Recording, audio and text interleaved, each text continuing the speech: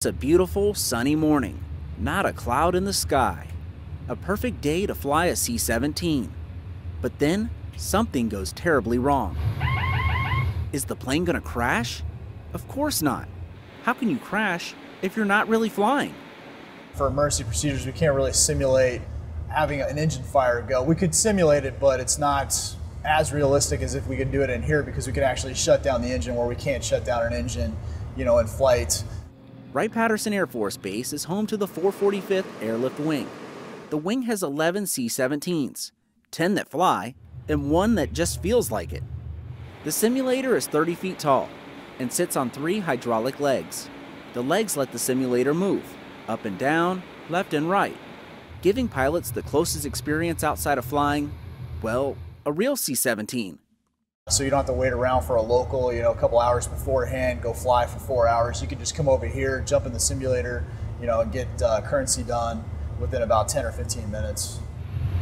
And pilots aren't the only ones getting currency. The cost savings of flying in the simulator compared to a real C-17 sortie is $20,000 per hour.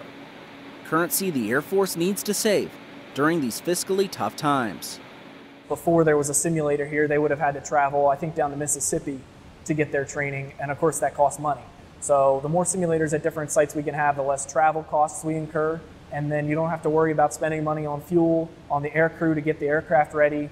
Second Lieutenant Daniel Roberson is a training systems engineer.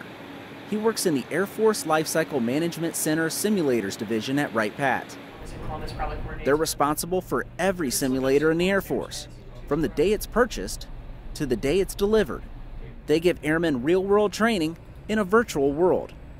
The technology nowadays allows for these simulators to be super high fidelity. You get inside of that simulator and you feel like you're in the real airplane, especially when it's up on motion and with the visual systems we have.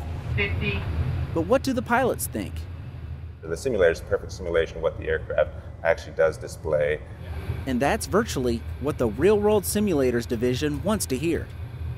Reporting from Wright-Patterson Air Force Base, I'm Matthew Klaus.